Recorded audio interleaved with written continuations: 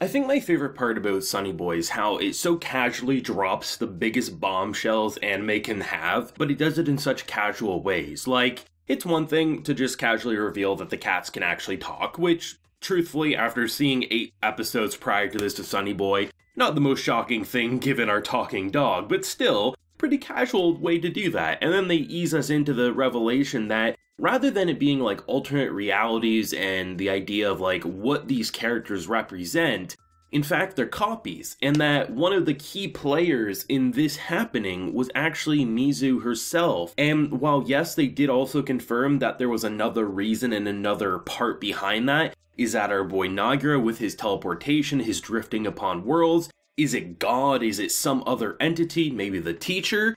It is revealed that they are copies, and that is major information. I thought there would be no topping last week, at least for a couple of episodes. I really think the Yamabiko stuff and just the idea of potentially the person responsible for all that chaos might have actually been his internal thoughts materialized into another entity. Something like that. It was just such a good episode. I gushed about it last week, and that's probably going to be one of the episodes I look back at the most fond of in terms of Sonny Boy. But this episode, I really think matched the wow factor of episode 8. The idea of copies is so interesting, especially considering, what was it? I think it was episode 6, give or take, when we had the revelation that they wouldn't be able to go back to the world and that there was another version of them and that they would continue on. We learned that someone like Nozomi apparently is dead in that world, but then this episode comes in and says that the copies can essentially replace. So, in theory, she could be able to replace the dead version of herself in that world, right? But the idea that the cats pretty much kept it a secret because clearly, if people knew about the whole copies, she would be blamed, and the cats clearly have a great relationship with her. And honestly, seeing how she pretty much acted like a cat herself, and I saw some people actually thinking that she was eating cat food out of the bowl when her like mother or parental figure walked in. That was clearly ice cream. I mean, given how obsessed she is about ice cream, that was based on the color, based on the texture and what we saw, she was just eating like a cat, but it was a bowl of ice cream hands down. But still, like, the connection with her and those cats are, I think, really interesting, and they didn't need to be as, I think, emotionally engaging as they are, but I'm glad they went that direction, and it really makes sense on why these cats are so protective and secretive, even though this is some big information that probably people would want to know. And the fact that Raj, of all characters, figured it out, he is like truly best boy. This boy not only cracks the code and puts cats up to a lie detector test, he then sets sail One Piece style to try to find the One Piece, which to him is probably a solution so that everyone is okay and no one's gonna get hurt. But still, I mean, that's some interesting shit. I really enjoy it, and seeing the idea of copies really has my mind racing on where the last few episodes wants to go and who's gonna know what. The teacher is still some of the biggest and worst news yet. I mean, the fact that she ended up giving that, what I thought was gonna be a toy gun / destroy all humans laser gun, ended up being something that has that same trigger sound but actually blasted a hole into the twins. Seriously, I mean, she's Satan herself, I'm convinced. I really feel like she's a demon walking in human clothing, but I guess we'll see where that story goes. Though even without like the copies and Mizu's story and everything like that, I was really intrigued by the twins because the idea of fighting yourself is always an interesting concept for storytelling, and in a world like Sonny Boy, you can literally have that. The fact that these two are pretty much the exact same, except apparently the one thing that separates them, because they've counted millions of times, one of them has one more hair. They know the exact count, so then the question becomes, what do we do? Rip a hair out?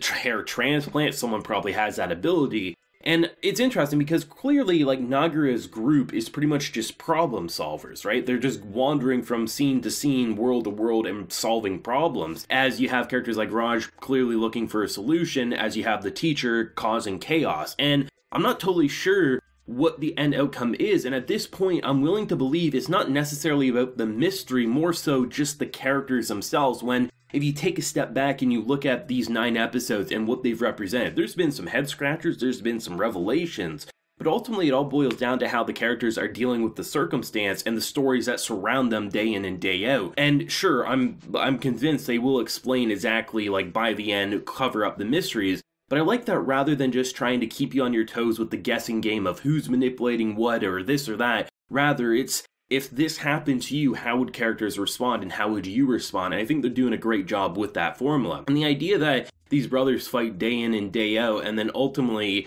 one ends up dead because of the laser gun, right? Or I guess the reverse gun, whatever you want to call it. It really does look like a destroy all humans gun. And I was playing that remaster a couple weeks back, so it's like perfect timing for me. But the idea that once you defeat that, right, the problem you've been fighting for so long, you think the only thing you want to do is defeat your brother, your twin, your copy, your replica, whatever it is, this is your biggest obstacle, and once that's dealt with, you have nothing to live for, and you kill yourself. It's an emptiness that is interesting, and the idea of the sacrifice with the cat, I'm not sure if there was a deeper meaning for that other than maybe just a barbaric symbolism, but nonetheless, it's interesting to see what the brothers' storyline represented and how there's two very different outcomes. Nagara's side was going to have a pretty peaceful one more than likely, where the teacher is, well, she's chaos walking. Sonny Boy is just one of the most wild experiences anime has to offer, and really, I think anyone's guess on how it's actually going to end. A part of me wonders, because if everything's to be believed and they're copies, then therefore,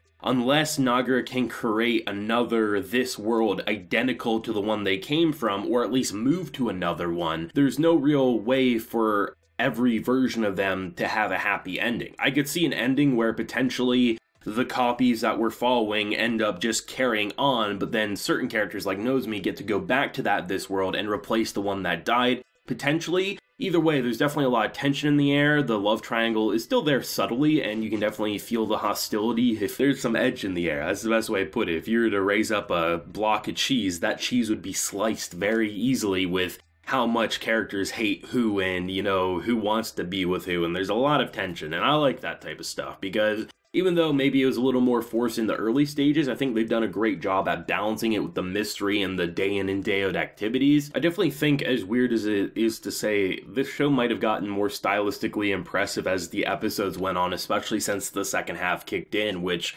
felt like a season 2 of a concluded season 1 after we had that ending. And it'll be interesting because I really love the almost volcanic scenery that we had towards the end there. And I'd love to see more variety like that, because we've had a lot of beaches, we've had even some winter and jungles and things like that. I'd love to see some more chaotic, almost apocalyptic scenery, because based on the glimpses they showed us in this episode, it looks really good. If we even rewind a few weeks back with the fires in the forest, there's some pretty cool demonic scenery that they've detailed, and I'd love to see more in that style because it's really impressive to me. I think this is a show that's just so fascinating to look at different responses and reactions. Saw some great opinions on last week's episode. I think this one will definitely be a head scratcher and have a lot of variety in terms of opinions as well. I'd love to know everyone's thoughts though, because this episode has a lot to interpret, especially with the copies, especially with the twin story. Theories if you have any, of course, so let me know down below. Leave a like if you enjoyed, and subscribe if you're new around here. So until next time, everyone, please take care and have a good one.